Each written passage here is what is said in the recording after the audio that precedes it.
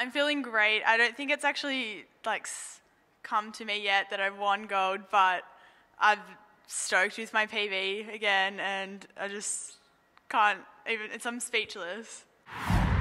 Well, I just tried to do what I did in my heat, just go out hard, pace myself at the back, and then just kick again whenever someone tried to go in front of me. So that was at the 100.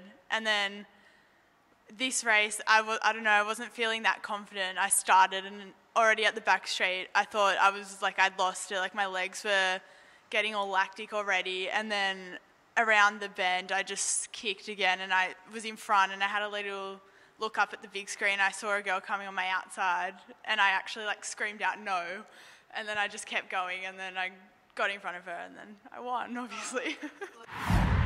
Well, obviously Kathy Freeman, she'd be my number one idol that I look up to, and just how her progression up to her winning, just how she always lost and stuff, and then she kept going for it. That just inspires me to keep going for my goals and stuff. Well, I have a comp in Morocco in it's a week after I get back, but otherwise World Youth would be my next goal in Colombia next year. Pretty big. I haven't had much sleep actually, so a little bit tired, but I'm stoked. So yeah, yeah. I don't know what to say. I'm speechless.